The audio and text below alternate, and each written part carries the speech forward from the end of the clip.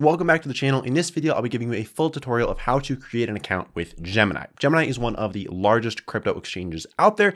It's got dozens and dozens of different cryptos, and it's one of the lowest fee options to buy cryptocurrency. So this video will walk you step by step through the process. So let's dive right on into it. Now, to start off, there's going to be a link in the description below, which you can use if you want to support the channel and score yourself $10 of free Bitcoin when you make your first transaction of at least $100 in value. So if you click on that link, it'll take you to a page that looks something like this, where you can see that free $10 offer and a button that says get started. So we'll click on that get started button, and it'll take you to this registration page where you're going to start filling out your information. Now, starting off, you'll just need some really basic information like your name, your email address, and a password. And if you use that link in the description below, you'll see it will autofill a promo code down here that will allow you to get that $10 of free Bitcoin offer.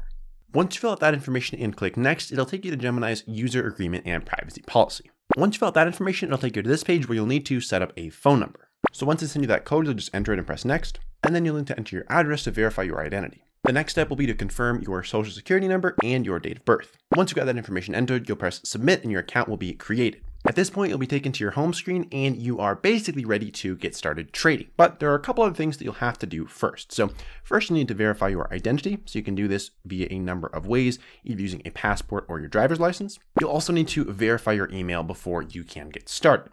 Then once those two steps are done, you'll be ready to get started trading on the platform. And the next thing you'll need to do is to connect a payment method to start trading. And that's exactly what we go over in this video right here. So once you're all signed up and ready to add a payment method, click on this video and I'll see you over there.